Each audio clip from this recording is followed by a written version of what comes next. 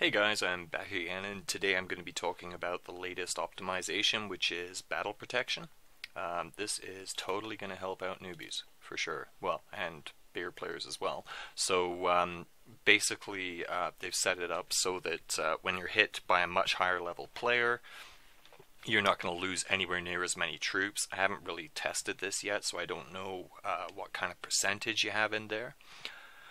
Um, Another huge thing is the increased functionality of hospitals.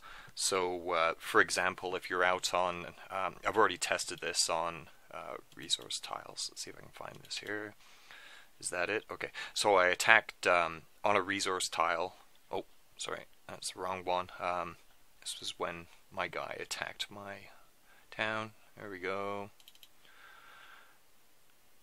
So, okay, my farm account, Mini Marshall here, had 321 troops on a resource tile. And you can see from the report that all of them were wounded. They went to the hospital. This is fantastic because, I mean, I just got tiled about a week ago when I lost, I think, 40,000 worth of troops. I was doing a large gather when I was sleeping. I mean, losing 40,000 power is just brutal, even at my point. So the thing is now, like I'm currently in, I think, a 3 zone or so. Yeah, so these are 3s, but I mean, you have these gems every once in a while, like these level 7 and 6 resource tiles. Of course, I can't find any right now. But anyhow, I mean, you'd be out there for hours, and you need to put a huge amount of troops on them. So there's way less fear, I guess, from gathering now. And that's supposedly it's both sides.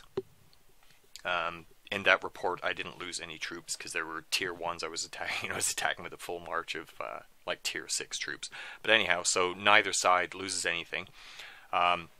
This is also going to have a lot of repercussions during kill events, because instead of people being afraid to gather because they're going to lose troops, they'll only be hospitalized. I mean, yeah, there will be a lot of tile hitting during kill events, but it also makes it great for guys that want to put a big march out there, and if someone wants to attack them, go ahead, right? Otherwise you're gathering, you might get free points. So yeah, no, that's pretty cool. Reinforcements as well. Previously, when you sent reinforcements to an ally, any reinforcements that were hit, you would lose. So I know personally, I would only reinforce stronger players, like the guys that are like, oh, you gotta help me, I've got an incoming attack, and they've got an embassy that can hold 70,000 troops. No way I'm sending them troops, because I would just lose my troops. Now, whatever, it's a kill event, you get points, you heal the troops, good to go. I mean, healing a ton of troops is not fun, but at least you don't lose them permanently. I mean, I'm coming up on, I think I'm at 90,000 or something like that for my hospital. Yeah, 93,000.